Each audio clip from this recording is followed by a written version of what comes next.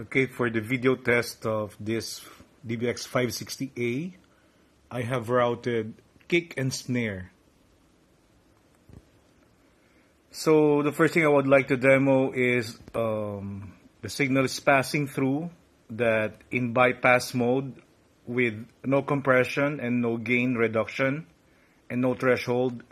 The signal is going to be the same. So that's what we're going to do now.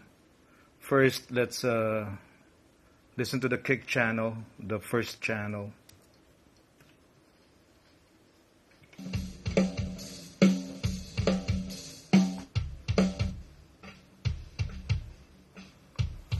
So right now we're listening to this channel. The kick is routed through it.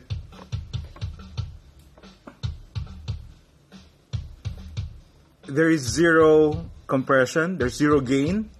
There is 1-to-1 ratio, basically no compression. There is zero threshold, so basically no compression. Now, we're gonna click here the bypass mode. So basically it's going to be active.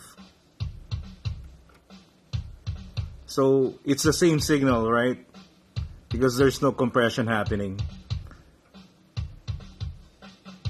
So it's active now. You're looking at the input right now, then we're going to look at the output. So it's basically the same levels. Okay. Now we're going to do some compression. As you can see, the gain reduction meter is kicking in.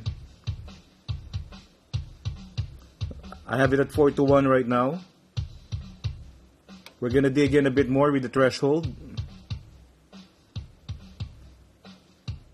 So what you see, as you see, it got quieter because of the compression. So now we're going to give it some gain boost.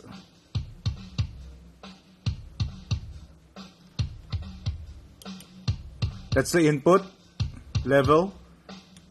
And this is the output level now after compression. It needs a bit more gain.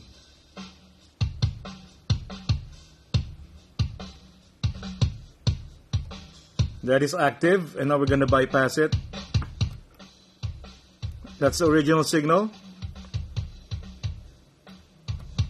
This is the compressed signal.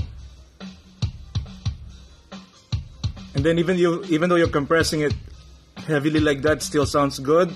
You still have this over easy button, which will still smoothen out the compression.